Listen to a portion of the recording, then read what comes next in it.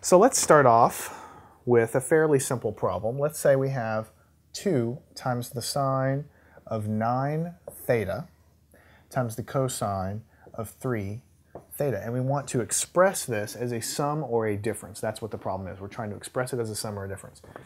Well, here I have sine times cosine.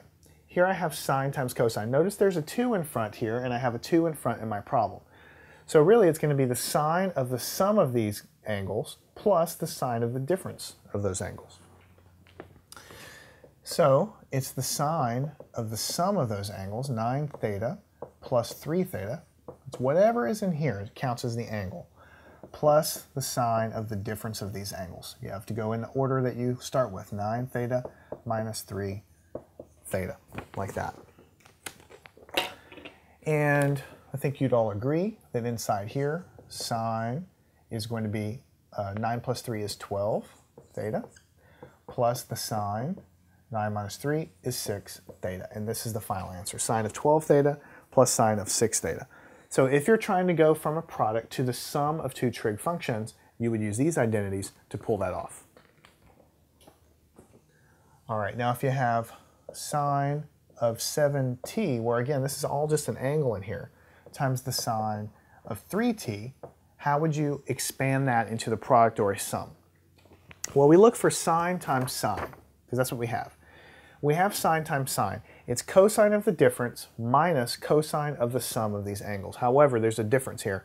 We have a 2 in front over here. In our problem, we don't have a 2. So a lot of students are like, well, how do I handle that?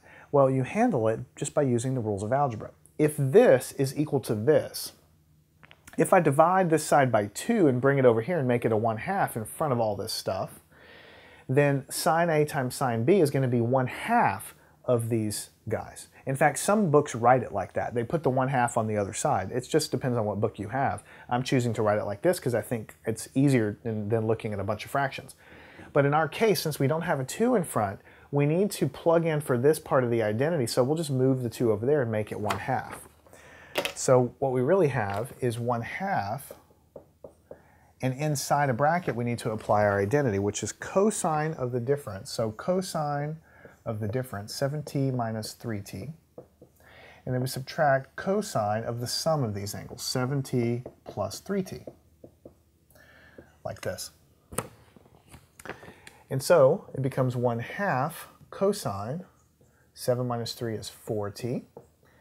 We have a 1/2 going in there, so minus 1/2 cosine, 7 plus 3, 10t. So 1/2 cosine 4t minus 1/2 cosine 10t, and that is the answer. The only trick to it, so to speak, is you realizing there's no 2 out here, and you don't get stuck. You realize I can still use the identity, but I need to manipulate it a little bit so that I can use it for my particular problem.